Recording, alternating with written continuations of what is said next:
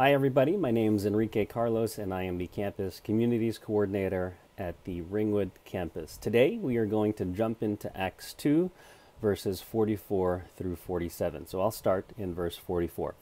Now all who believed were together and had all things in common, and sold their possessions and goods and divided them among all as anyone had need.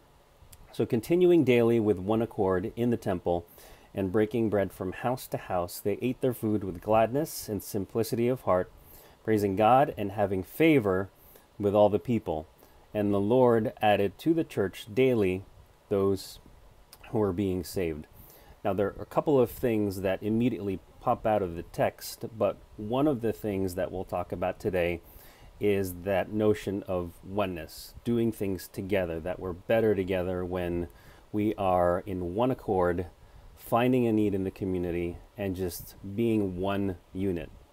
So when my kids were younger, we had these objects laying around the house that were either a great representation of something really, really cool or a weapon of mass destruction. And I'm sure you know what I'm talking about with these guys. So these are Legos, and these Legos would either wind up on the bottom of your feet when you're going to the bathroom at 2 o'clock in the morning, or they would wind up in your vacuum cleaners or somewhere else that they're not supposed to be in, just because of their shape and their size and how, you know, these things are formed. But what's cool about Legos is if you actually stack them together, they form something that one individual Lego couldn't do by itself. So I think this one was a car. It's got a spinny thing on it. I mean, it used to have wheels, but it's probably cool because it's got wings, so it flies. And then as I was cleaning up, I found this gift box looking thing. Never mind. It looks like a house or some kind of hospital, because it's got a window in it, or at least it had a window because it fell out.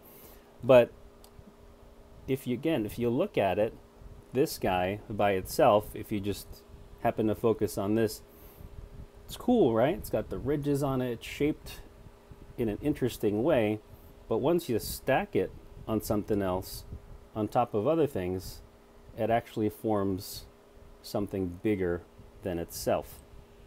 So similarly, the early church and the believers, when they gathered together, they found themselves gathering, but they gathered with a purpose, on purpose, to do something much bigger than themselves.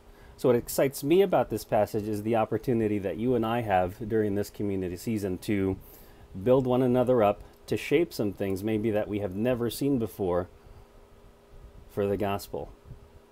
And here's what's cool about it. When we start to gather, when we start to put mission behind our gatherings, when we start to act in one accord, something really interesting happens. So in verse 47, they had favor with all the people. Now imagine what our communities would look like. Imagine what the Northeast would look like when we start to come together as building blocks to build each other up and start being so unique that people start asking, what are you guys doing over there? You building a house? Are you building, you building a car? Or are you building something that I've never seen before? Because individually, we may be really cool by ourselves, but in reality, how much cooler is it if we come together and build something else? So I hope this passage would encourage you to do a couple of things, as it got me thinking. If you're not already plugged into a community, plug into one. Reach out and we'll help you. If you're looking to get plugged in, or you were plugged in before, reconnect. So I hope this encourages you as much as it encourages me, and I hope to see you in communities this season. Have a great day.